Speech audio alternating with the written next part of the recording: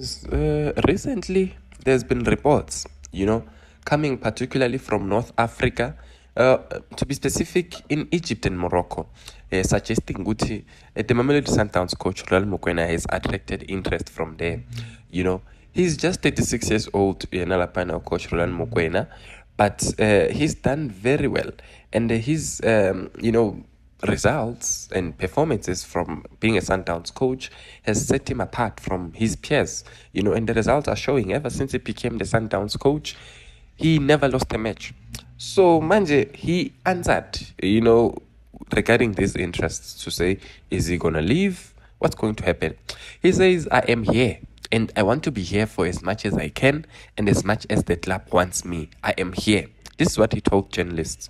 He says, I am loyal and I try to be as honest as I possibly can in my day to day.